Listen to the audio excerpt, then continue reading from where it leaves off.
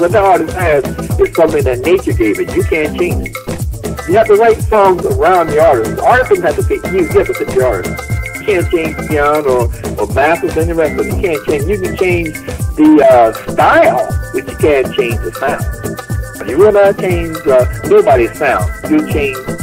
You just that's something they're born with. You can't change the sound. That's the reason why they have things, auto-tune and things, because they're making a sound. You take them off the auto-tune and they hear what they really sound like, they'll sound a little different.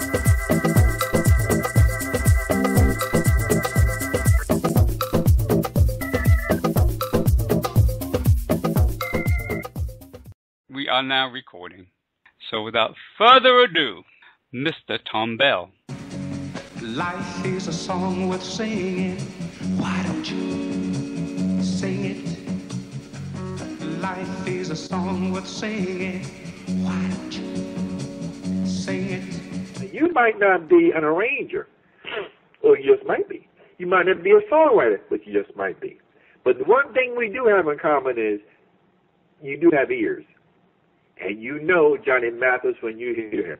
He was the, what is the word, quintessential singer of singers. That's the voice I always heard in my mind. I wanted to hear this guy. I wanted to record him. So when I got a hold of Columbia, CBS Columbia, I wanted to do it. They said, no, not really. He's what they were saying was Thom Bell does black music. Black music? I didn't know that. I thought all those number ones were in everyone's charts. I didn't know it was just black. Are you talking about the music I'm doing, or are you talking about the hue of my skin? Which one are you speaking of? Because if you go by the hue of my skin, yes, I'm black, and so what's that mean? That has nothing to do with the music. The music is no colors at all, period. So I tried my darndest. We tried for a year, 2 years to get Math. Couldn't get it. Finally, we got a hold of Clyde Davis. Yes. And so he gave him to me. And boy, oh boy, that's when I was really hearing. I had finally reached the pinnacle, the apex, the top, the point, you name it. I reached up where I wanted to go. Got down to Mathis. When I heard him sing the first time, boy, sitting next to him on that piano, I said, whoa, there it is. That's the voice. Wow. That's the voice. He would always be. They're going to try. Okay, let's try. He would never get. I would ask him to say anything you want to do, Tom. Let's give it a try. So okay, let's go. I said, I keep hearing you singing a little high. You seem to be singing higher than necessary. You can do it, and you've been doing it, but it doesn't seem necessary that you have to do it. Let's see if we can't bring you down a little bit. And so I brought him down, and he was so happy. So when I wrote the melody, and Creed wrote "Life Is a Song Worth Singing." She wrote those lyrics, boy. So the engineer, I'll never forget him, is Don Murray. We used to call him Murray. He's fantastic. He was always quiet, never talked. Once I did the track, he in turn got with the synthesizers and the computer thing and put the whole front on it and did editing digitally with it. And when they called me, he said, take a listen to this. I heard that. I said, whoa. So what I did was I did something different. I did it motion picture style.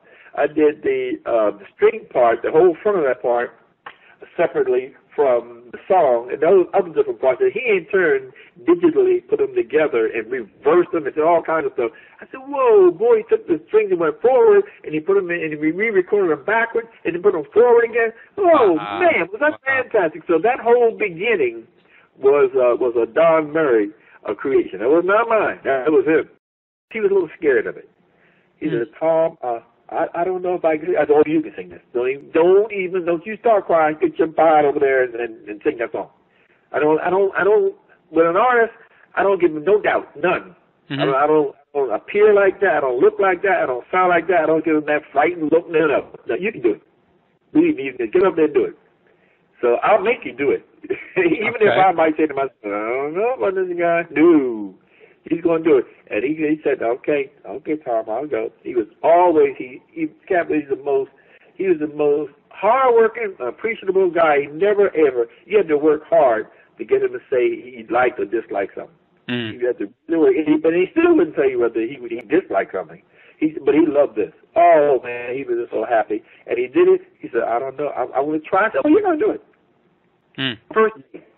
First knocked him out, and when it was all over, the guy almost had tears in his eyes. He couldn't believe he had sung that song. I said, "Man, it was fantastic." He said, "I can't believe this." I said, "Yes, you did, my man." I said, "You don't have to do any more. This is it. One take only." To this day, that was back in 1973, I believe. He still uses that song in his stage presence. When you bring him on, ladies and gentlemen, this is Johnny Mathis, and that music comes on, he still uses that song.